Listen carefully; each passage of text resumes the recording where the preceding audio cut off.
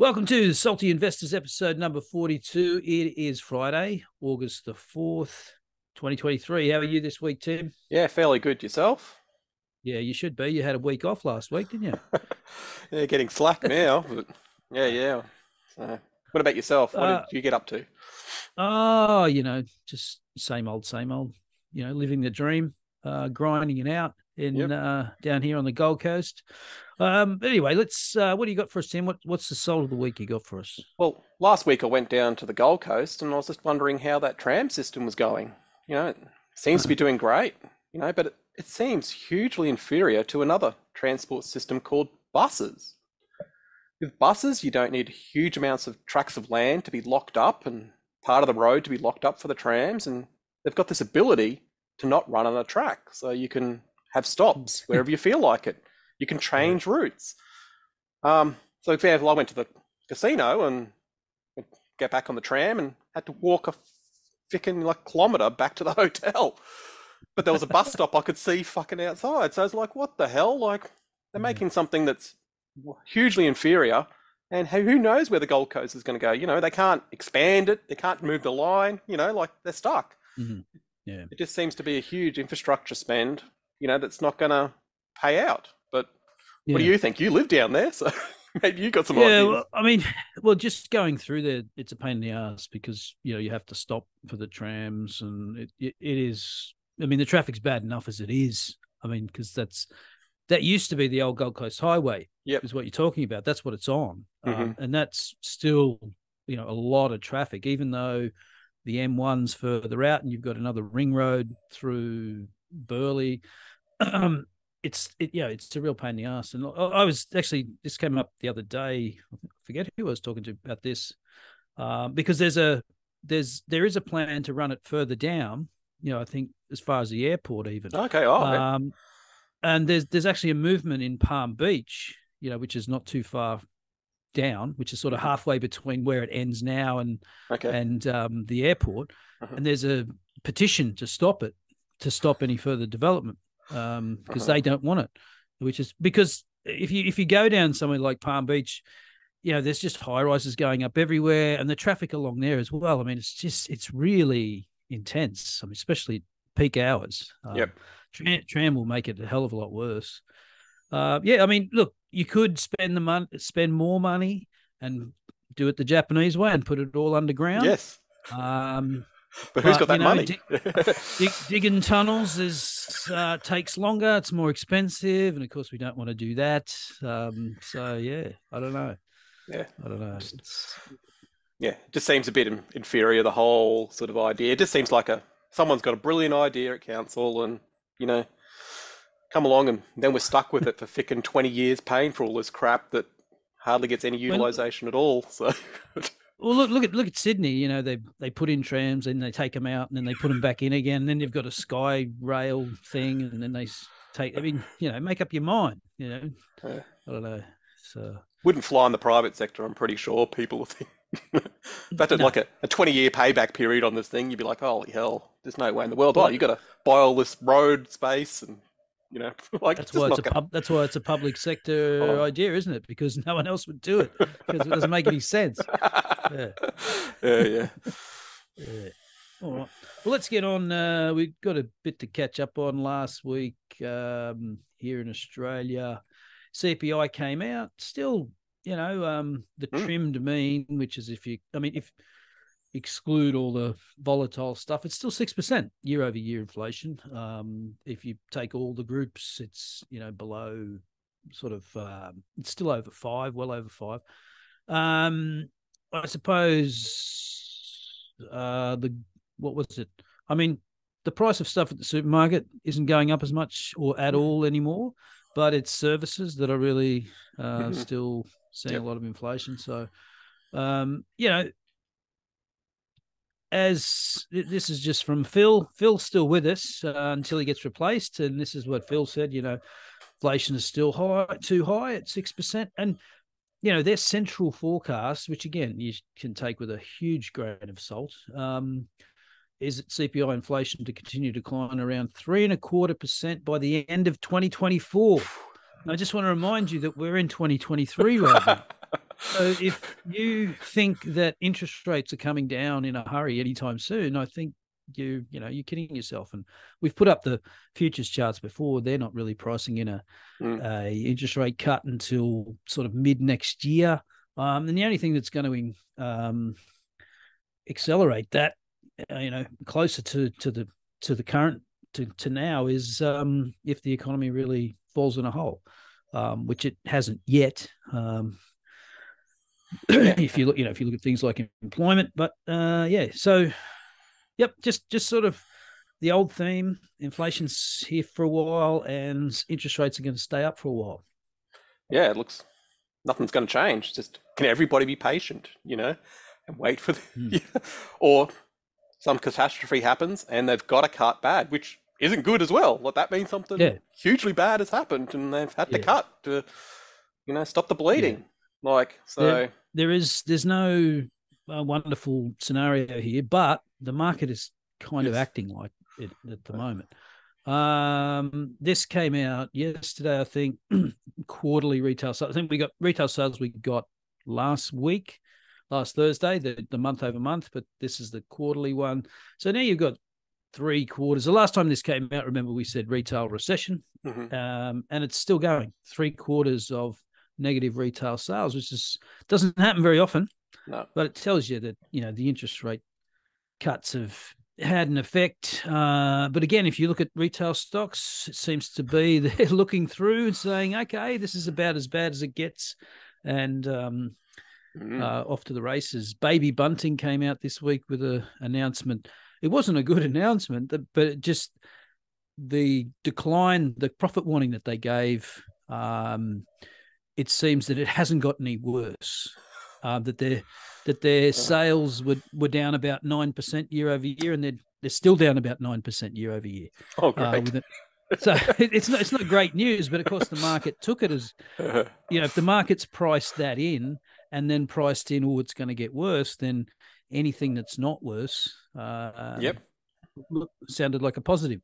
So again, I thought we'd get another wave down, another washout before. But I guess we're going to find out this month because everybody's got a report this month, and we'll see what they say. They could be optimistic as well. So I don't know. It's not as bad as they thought. So yeah. Well, yeah, and so they came. I think they said that their net profit was going to be between 13 and 15 million. And they said it's going to be 14.5. So it was the top end of the range, but I mean, it's pretty, you can set whatever range you want. Remember they set this range in June with, 3 weeks to go in the financial year. So it's not exactly a, magnificent prognostication. So, if you can, it's that old earnings expectations game. You can set the earnings expectations and then beat them. You look like a genius anyway. That's the retail sales. Oh, I thought, big news out of the US this week. Fitch downgrades the US credit rating. Now, they said they expect the United States expected fiscal deterioration over the next 3 years, high and growing government debt burden, erosion of governments relative to peers. None of this is new. It's been going on for about 40 years. In Fitch's view, there's been a steady deterioration in standards of governance over the last 20 years. So that just means, successive governments, doesn't matter which side of the aisle they're on, just spend like drunken sailors. They keep pushing up the debt limit. The funniest thing was that Janet Yellen and a bunch of people sort of said, this is strange. What are they doing this for? This downgrade is arbitrary. And I mean, I think it's just about time someone downgraded. I mean, it's ridiculous. The idea of, even the Republicans now don't even really talk about, fiscal rectitude at all. I mean, balancing the budget. I mean, that's who needs to do that? And like Yellen, I think she said, the U.S. Treasuries are still, the safe haven asset. And I said, and I think, well, they are until they aren't, right? Yeah. Right up to the point when they're not, and then. You look like an idiot. So I thought it was like, about time. Her comments saying, basically it's based on past information. So I was thinking, so it was right in the past. this downgrade was appropriate in the past. Yeah, It's just not yeah, now. It's like, oh, yeah. like I don't know. Like, Yeah, she yeah, said, I think it was data up to 2020. It's like, oh yeah, so it should have been 3 years ago that they downgraded this stuff. yeah, Yeah, is yeah. that what you're saying? Yeah, okay. Uh, Yeah, I mean, I don't know. It's nothing to really worry about, I don't think. But because you look at all the AAA countries, and they're all, Europe and like oh yeah, Australia is still AAA. I don't know how that's possible, but like yeah, yeah, just based on mining. So I don't know. Yeah, I have to wait and see. But yeah, hmm, Moody's still yeah. has got AAA. So if they downgrade as well, well then it might be something to talk about. But Yeah, I just thought Yellen, doth protest too much. It's like, well, if you don't really think, if you think their analysis is off, and why are you complaining about it so much? There's two other rating agencies out there, that major rating agencies, and maybe there's you sound a little bit fragile there, Janet. Anyway, she would say that anyway. She's the Treasury Secretary, isn't she? yeah. Well, everyone complains that the credit agencies aren't independent enough, and then they go and do Yeah, something independent, and everyone's like, "Oh no, you can't do that." Like yeah. they did Well, it's a downgrade pity. Lehman, 24 Yeah. hours before really went for the Well, fourth. that's the So. thing. Yeah. It would have been nice if they showed a little bit of independence during the financial crisis. Yeah. But yeah, so I mean, I don't have any faith in any of these institutions. U.S. government, Fitch, Janet Yellen. No, it was a little bit funny. So let's get on to Haitian flavoring food. Come on, then, Yeah, Haitian food. yeah. So at the moment, like everyone's going nuts in the US. I think like when the risk-free rate is so low. Mm. I don't know why everyone's sort of piling into risk assets. So I'm trying to look elsewhere, and everyone really hates China. But Yep. if you look out 10 years, I think their GDP will be higher than where it is now. Um, Chinese people seem to be like soya sauce and all their herbs and spices. And this company basically was formed in the 90s. About 35 different condiment companies were joined together into one. Um, Yep. so that's about, I'm trying to say it's Foshan Haitian. I think that's how you say it in Chinese. But it's the largest soya sauce manufacturer in the world. There's a couple others, Mhm. another Chinese one, and obviously there's the big Japanese one, but these are the biggest. Um, Currently, it's down 30% over the last 12 months, Right. mainly on the story that China's uninvestable. But there's another sideline going on here. Low IQ Chinese social media are comparing soy sauce sold in China with premium soy sauce sold overseas. Right.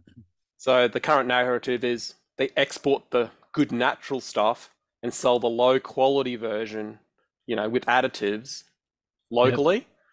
Right. And, this is a total beat up because they sell the premium natural version in China as well. But, Right. you know, idiots, think this is going to destroy the whole brand. If you think this is a short lived, it might be an opportunity. Mm.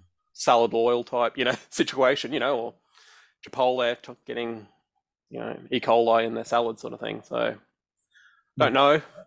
know, too much about it, but I think it does seem a bit of a beat up. Like we've got low quality versions. Like in Australia, we send high quality fruit overseas, and we eat the lower quality stuff here. It's just it's good pricing. Well, I think Australia it has an abundance of low quality stuff. If you just look around, In we multiple specialize areas. in low quality. Yeah, multiple areers. Oh, Yeah, it's our bread and butter. yeah. We're not going to pay high quality for high dollar for anything. So yeah. So if we look at the fundamentals, the shares outstanding aren't going anywhere. So there's no buybacks, but no real dilution.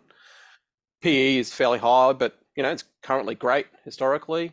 Price to Yep. free cash flow is fairly good, but it's high. But this is what interests me is the return on invested capital is high, but it's Yep. sustainably high over multiple years, which is obviously the thing that I'm looking for. I'm looking for stability. Can you Yep. be good for a long period of time? Gross margins are okay. Up margins are fantastic. There's a Yep. small dividend, great interest coverage like every, you know, Chinese type company. You know, you're not going to worry about here when you flip over to the balance sheet.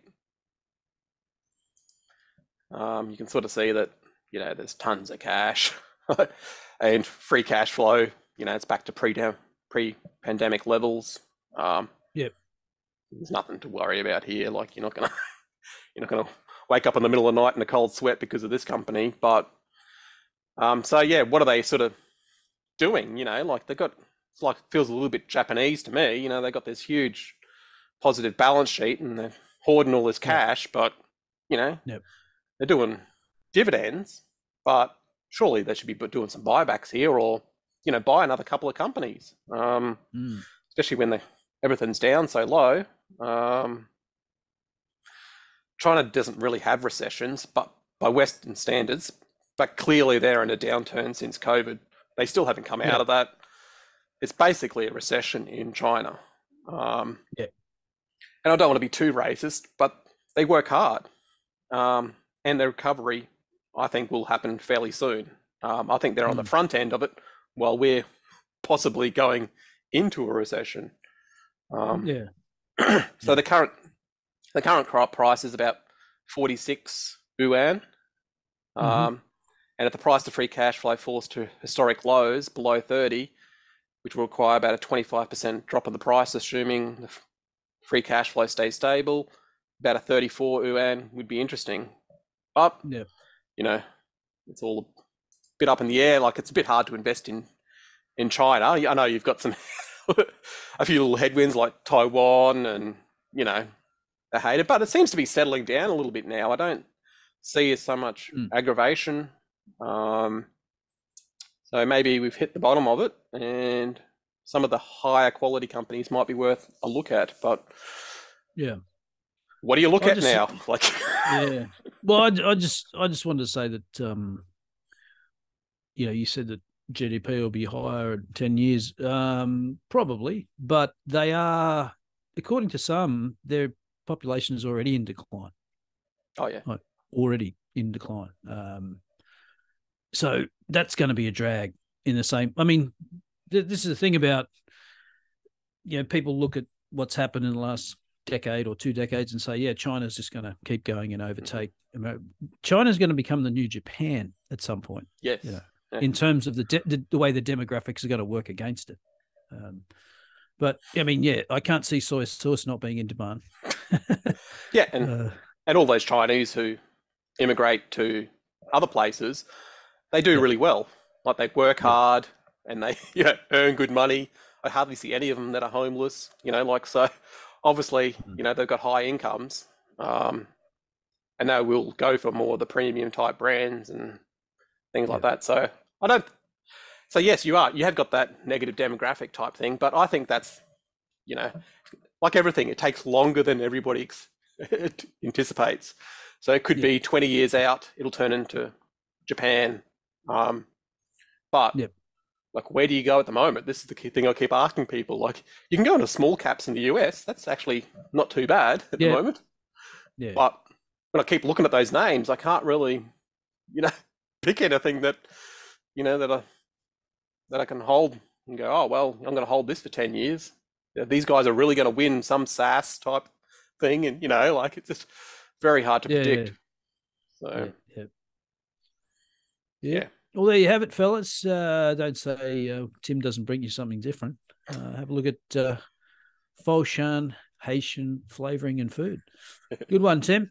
That will do us for this week, and we will see you next time.